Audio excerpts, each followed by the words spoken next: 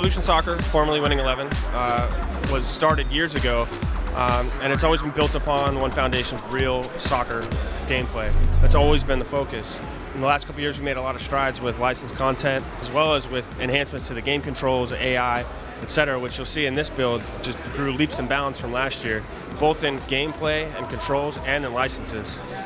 This past year, we had a couple big additions. One of the largest is the Copa Libertadores, which is a huge value for Latin America, both in the Central and South America, as its top club teams throughout Latin America. And it's just kind of been a nice compliment for people, especially in Latin America, and then even Latin Americans living in the United States, to be able to play as their favorite Champions League teams in Europe, but also in their home countries, wherever they may be from.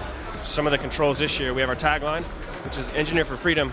And when you play the game, you'll notice a lot of those improvements support that. Controls now, we have a power bar that's in there that you can adjust the controls direction of anywhere you pass the ball. It's no longer tied to a teammate up or back in the field. You can lead a player, you can lead a teammate, pass behind. You have total freedom of where you put the ball. In addition to that, we made a lot of improvements based on just how you play when you have the ball. So the dribbling's tighter. You can program your feints so that you can actually use them. You know when you score, it's because of what you did versus any kind of wonky AI. It'll be on the PS2, PS3,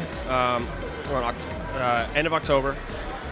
We haven't launched all the dates yet, but then PS2, PSP, and Wii a couple weeks later. And then as far as Latin America, it'll be the same SKU lineup, same dates, with the addition of PC.